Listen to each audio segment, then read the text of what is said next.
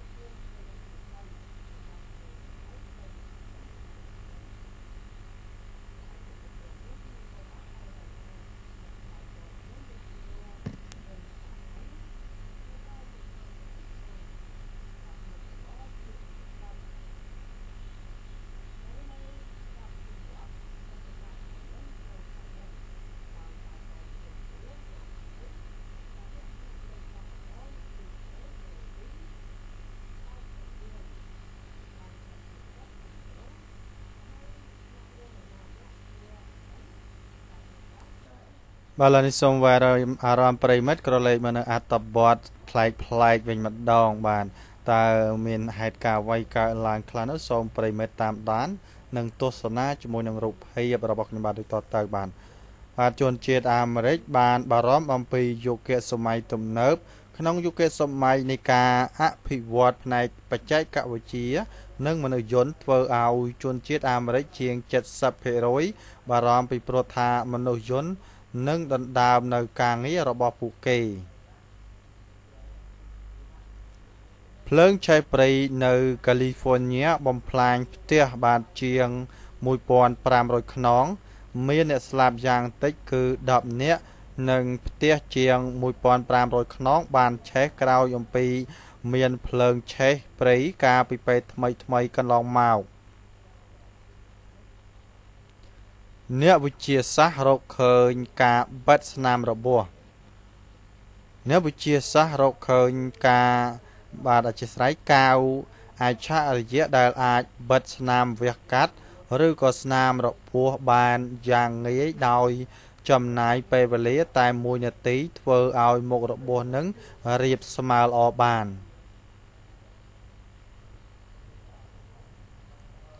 ព្យុះវាយប្រហារនៅចិនស្លាប់23នាក់មានអ្នកស្លាប់ចំនួន23នាក់ក្រោយពីព្យុះបោកបក់នៅទូទាំងប្រទេសចិននិងបានមានរបាយការណ៍បញ្ជាក់ថាមានផ្ទះជាង 2500 ខ្នងខូចខាត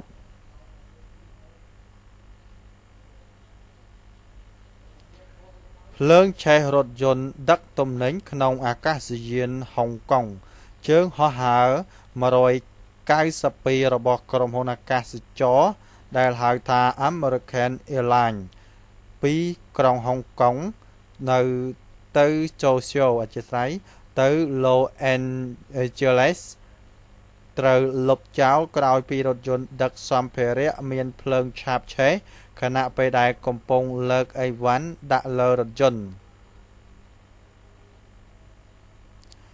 រ៉េបអូសបង្កងបាទបាក់ជាង 30,000 ក្បាលនៅអាកាសយានឥណ្ឌូនេស៊ីបង្កងបាក់បាទជាងបាទ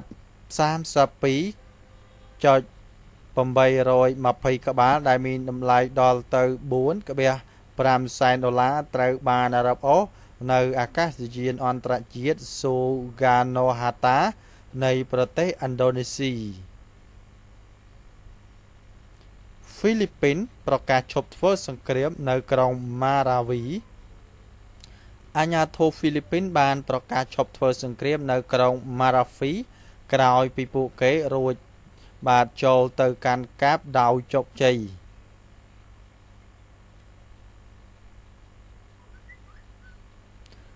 ដំរីងាប់ហើមស្អុយបាទដំរីប្រហែលជា10ជាស្រី109ក្បាលបានងាប់ហើមស្អុយនៅក្នុងប្រទេសអាមីប៊ីកាលពីពេលថ្មីកន្លងមកដោយសារតែមានជំងឺរាតត្បាត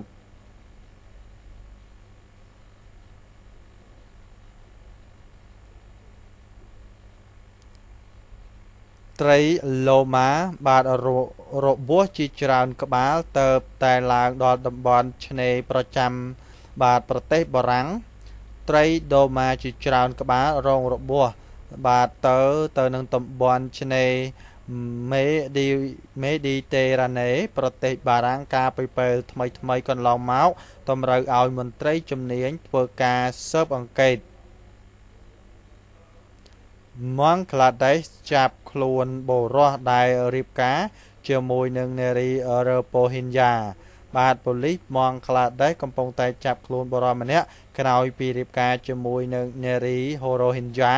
បាទនៅឯប្រទេសមីយ៉ាន់ម៉ាកាលពីឆ្នាំ1000ជាស្រីឆ្នាំ2014ព្រោះខ្លាចពួកគេនឹងសុំសញ្ជាតិ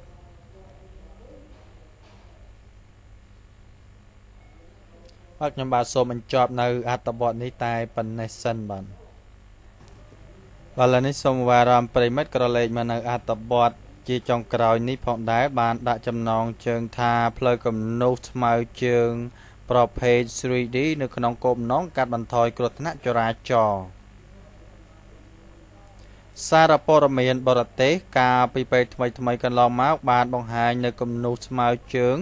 ដែលមានស្រមោលឬក៏ 3D ដែលស្ថិតនៅទីក្រុង Eyjafjallajökull នៃប្រទេសស៊ីឡង់អធិស្ឋាននៃប្រទេសអ៊ីស្តង់ក្នុងគោលបំណងចង់ឲ្យអ្នកប្រើប្រាស់យានយន្តមើលឃើញនិងកាត់បន្ថយនៅការបើកបរដើម្បីការពារឧបទ្ទហេតុគ្រោះថ្នាក់ចរាចរណ៍ដល់អ្នកថ្មើរជើងផងដែរ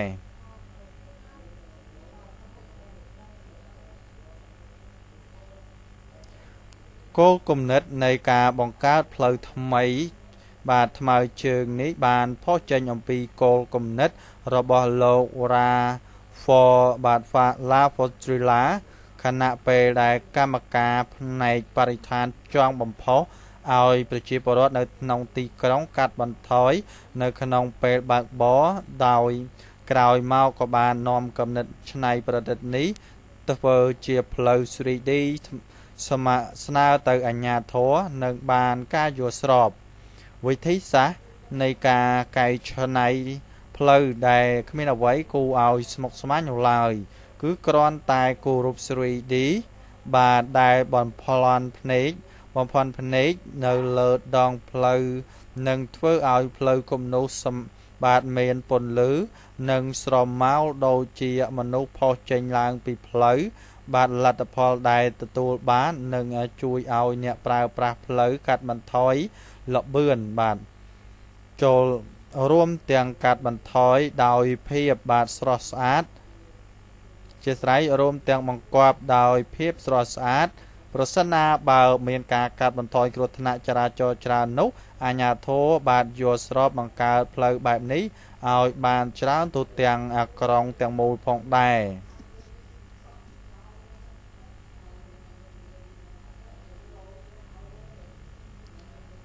គោលគំនិតនៃការប្រើប្រាស់គំនូសដើម្បីឆ្លងកាត់ផ្លូវប្រភេទ 3D គឺមិនមែនមានតែនៅប្រទេសនេះទេប៉ុន្តែឃើញមាននៅតាមបណ្ដាប្រទេសជាច្រើនទៀតដូចជារុស្ស៊ីឥណ្ឌានិងចិនមានសភាពស្រស់ស្អាតបាទឥឡូវនេះខ្ញុំបាទសូមបញ្ចប់នៅអត្ថបទនេះទាំងស្រុងតែប៉ុណ្ណេះសិនបាទមុននឹងបញ្ចប់សូមអរគុណដល់ប្រិយមិត្តដែលចំណាយពេលវេលាតាមដានសន្តាប់តាំងតែពីដើមរហូតមកដល់ទីបញ្ចប់នេះបាទសូមកុំភ្លេចចុច Subscribe ដើម្បីទទួលបាននៅអត្ថបទនិងព័ត៌មានថ្មីជាបន្តទៀតបាទខ្ញុំបាទសូមអរគុណនិងសូមជម្រាបលា